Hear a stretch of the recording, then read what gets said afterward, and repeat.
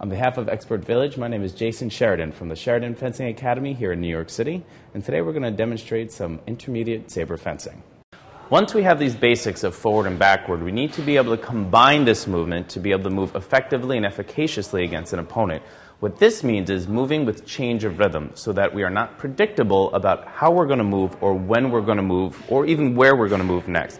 The girls here will practice moving forward and backward. They will be changing the rhythm. Go ahead, girls.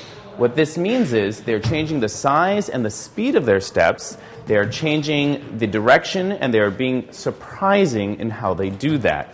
Notice, for example, as they're moving also, that they're staying very smooth and very relaxed. They're not being clunky, jerky. They're changing surprisingly. They're being unpredictable, but they're being relaxed. They're being smooth. As they move, they can also move their hands to different positions, changing their blade position, which we'll go over shortly.